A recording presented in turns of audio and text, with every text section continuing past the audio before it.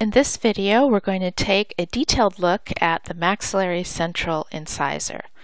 So let's start with the root. It's a single rooted tooth. It's generally a fairly conical shaped root, although in cross section it can be triangular in appearance.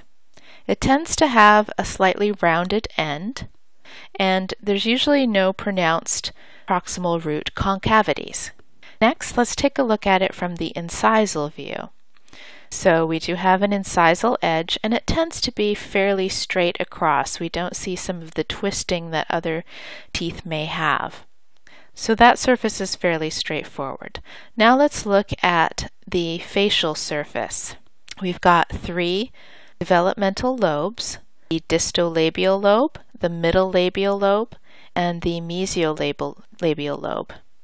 We can also see labial developmental depressions in between these three lobes. We may also see some pericymata up in the cervical third of this tooth. The height of contours on the mesial and distal surfaces are going to be synonymous with the mesial contact and distal contact areas.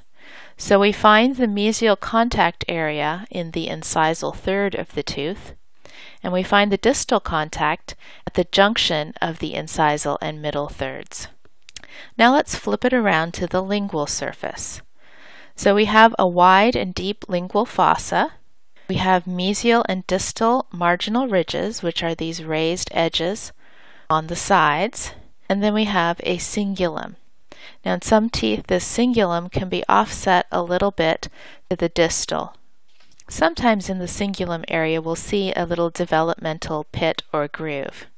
So looking now at the proximal from the mesial surface, we'll notice that the height of contour on the lingual and on the facial is in the cervical third.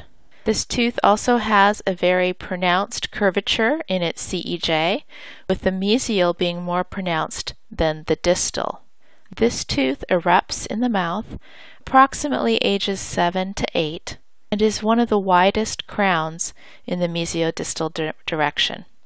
Finally, to distinguish the right from the left, the mesial incisal angle will be sharper and the distal incisal angle will be rounder.